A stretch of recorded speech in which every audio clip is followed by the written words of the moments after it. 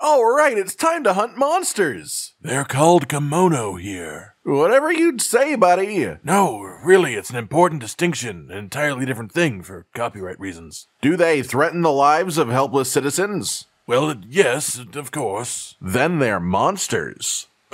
Just go hunt stuff. Ladies, gentlemen, and hunters of all ages, Wild Hearts has been out for nearly a month now, and no matter your feelings on the game itself, it is the first genuine competitor to the Monster Hunter series in quite a long time. The hunting game genre, as we tend to call it because the genre doesn't really have a solid name yet, has been woefully underutilized since its creation with Monster Hunter itself. This isn't me bashing Monster Hunter, I absolutely love Monster Hunter. It is my favorite series of games to exist. I have an untold number of hours in it, but the fact is that there are just very few things that are like it. There are some that have similar combat, but combat isn't the only thing that makes these games what they are. It isn't what makes it so unique that it defined an entire genre of games that no other game has properly broken into. Of course, we had Dauntless popping up over the last few years, a game clearly heavily inspired by Monster Hunter, but it didn't quite feel the same on an atomic level. It wanted to be in the same genre, and by technicality it is in the same genre, but the issue is that that game is so clearly trying to become Monster Hunter that it doesn't really have its own unique identity, at least not enough to really push the genre into becoming a proper thing. In comes Wild Hearts. This game released a month ago and it had a ton of performance issues on pretty much every platform it released on, and still does, honestly, which is extremely unfortunate because the game behind those issues is genuinely very fun. It is genuinely special and unique and an interesting take on the hunting game genre. Don't get me wrong, it is inspired by Monster Hunter. Clearly, games in this genre sort of have to be to an extent, or they just don't fit what the genre is. But Wild Hearts takes purposeful steps to create an experience that is different, that is unique. The carrot curry building being pretty much the main one. This is a staple of every single hunt that you do in Wild Hearts. It is at the heart of every weapon, and it makes a really unique way of thinking about the game in comparison to what you would in Monster Hunter. You don't really have an item pouch so much as you have healing water that you can pick up around the map, and then you have thread. With the thread you can make traps, you can make bombs, you can make flashes, you can make literal environmental shifting traversal, and this is what makes the game unique enough for me to say that it has jump-started the hunting game genre into being more of an actual thing. That and, you know, the actual weapons within the game are pretty unique in their own way too. This is the biggest genuine competitor to Monster Hunter that I have ever seen. I know there are still people who don't play it simply because they're calling it a Monster Hunter clone, but that is entirely sort of backwards if you ask me. If you love Monster Hunter and you think this game looks a bit too much like Monster Hunter, don't you think that means that the game is maybe worth your attention? I don't think it looks too much like Monster Hunter. Obviously, it is inspired by Monster Hunter, but it's not a ripoff. It is a competitor, and there is a solid importance to that distinction. So at this point, having devoted a couple hundred hours of my life to Wild Hearts over the last month and a bit, experiencing pretty much everything that it currently has to offer as far as in-game hunts and the actual game itself, how does it compare to Monster Hunter, and why does that matter? Well, at its core, and this is the most important thing in my opinion, the hunting of this game is really fun. The actual moment-to-moment gameplay is quite enjoyable, and that, more than anything else, defines whether a game like this is successful in what it set out to do. Everything around it can be just sort of okay, but if a hunting game feels good to hold in your hands while you're hunting,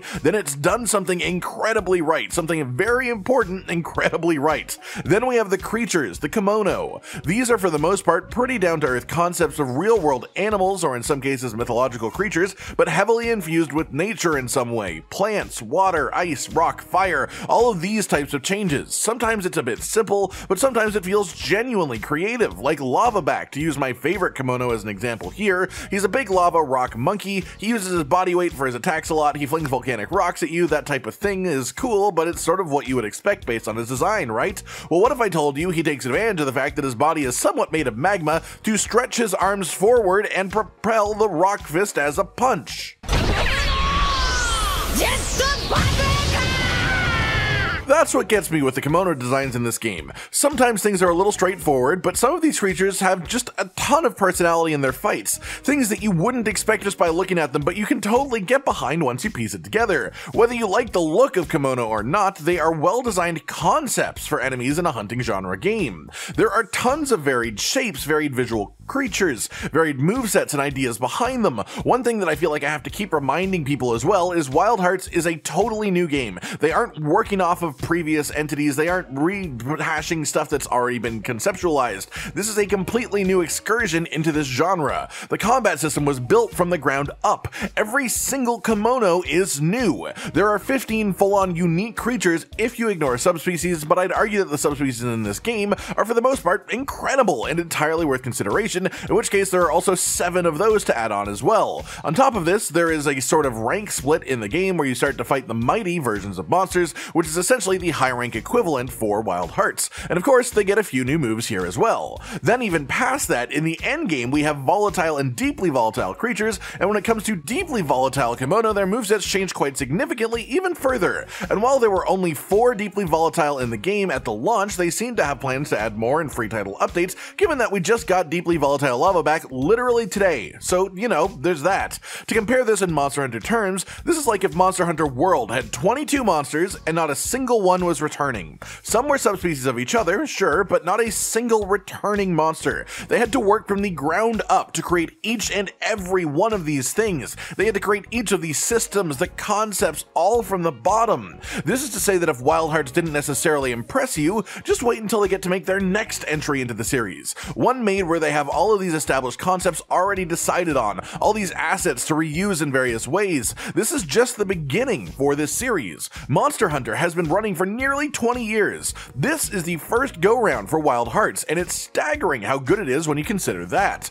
A big consideration with that is the final boss of the game as well. I refuse to spoil it, even now, a month in, but you know how Monster Hunter final bosses are always a big spectacle that steals the show visually? Well, Wild Hearts has one that does just the same, and it feels like nothing Monster Hunter has done before, but it feels like an incredible experience too. A truly unique and satisfying end-of-story spectacle fight, and that is commendable in its own right. With that then, let's talk about some of the more nitty-gritty concepts just a little bit. There aren't a ton of weapon designs in the game. A number of them are reused from early game to later game weapons, which is a bit disappointing for me, and while some of them do look incredible, others are just sort of meh. This is probably a result of the sheer amount of things that had to be done to bring this game to life as the first of the series, but this is still a thing worth mentioning even if I can't understand why. One thing that I'll also put here is that for most weapon types, there's actually the ability to change your damage type. There is pummel, slash, and lunge, which is basically the equivalent of the different damage types in Monster Hunter, but within a weapon, there are certain weapons along the tree that actually have different damage types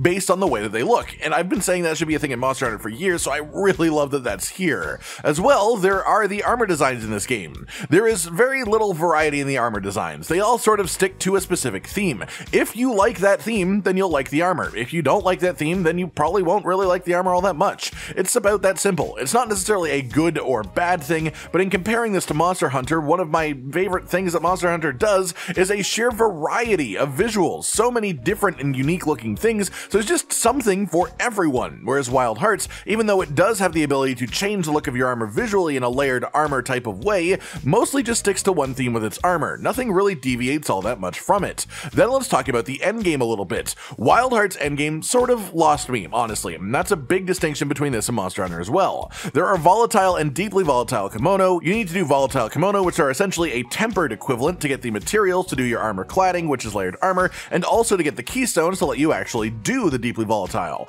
A big issue with this though, and the reason that it didn't keep me all that interested, is I'm just not a massive fan of many of the armor sets in the game. It's not even the shape or the theme, but my general aesthetic is very focused around, well, pink. There is an armor dyeing system in the game, but even so, not many things can be made properly pink, and I just struggled to find the perfect set of armor pieces to call my look, so this system just sort of lost me after only a few hours. I didn't really feel the need to dig myself into it and create the perfect visual set. Then we have the deeply volatile Kemono. These are pretty much the most challenging things in the game. They have buffed health, buffed damage, and notably altered movesets to add some really difficult things to deal with in the fight. These are really fun. They have a 1 death limit, severely lowered time limit, and they really push you to be as good a hunter as possible if you're going to get them done. They want you to have properly made builds, like pretty much endgame builds, and even then some of them can still be a bit of a challenge. These were super enjoyable the first time around without a doubt, and the main reward they theoretically give is stronger talismans than anything else in the game,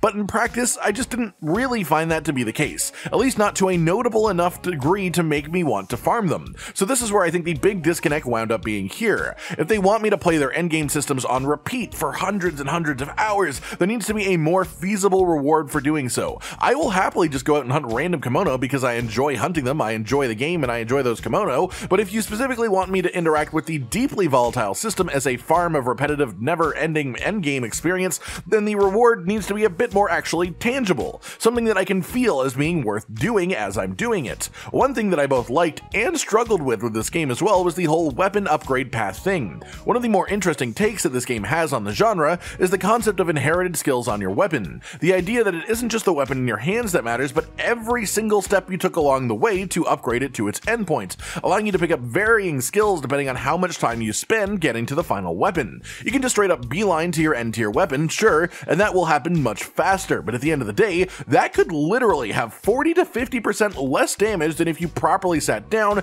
and farmed 50 to 100 Kemono and snaked your way through the upgrade tree. Of course, this is quite time consuming, but I actually really enjoyed that this was a thing. I really genuinely like this concept. It made me care a lot more about my weapon, and it genuinely incentivizes going out to hunt lower tier Kemono even in the late game, just because you need their materials to go through the path that you're aiming for. Overall, I quite like the world of Wild Hearts as well. I think the maps were relatively well designed and fun to explore, especially with all the traversal based karakuri that makes getting from point A to point B easier. I really like the mechanic of choosing where your tents go yourself, essentially deciding where your camps will be for yourself instead of having the map just have them preset. It's neat, and it's definitely a fresh change from what Monster Hunter does with its set locations and paths, even in the open world era. As for the story, I didn't get particularly attached. It wasn't bad, but it wasn't notably good either, just a serviceable vehicle for the game that it was encased within.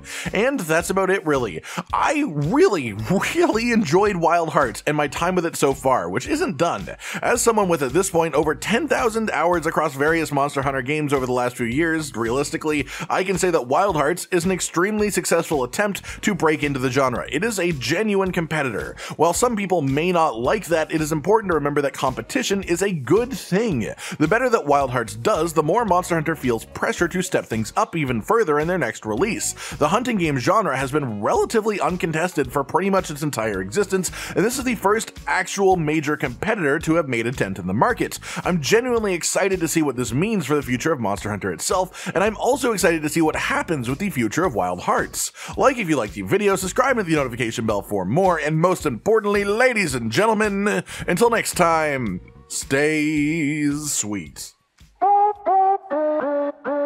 Josh, Cotton, and Hollow with the videos, dropping the humor like a hammer on your tippy toes, bringing entertainment on a daily arrangement to take our insanity and turn it into entertainment. Yes, I said entertainment twice, to reiterate that it is nice to look into your faces on a mostly daily basis when you let us in your homes to make the whole world a stage. Goodbye.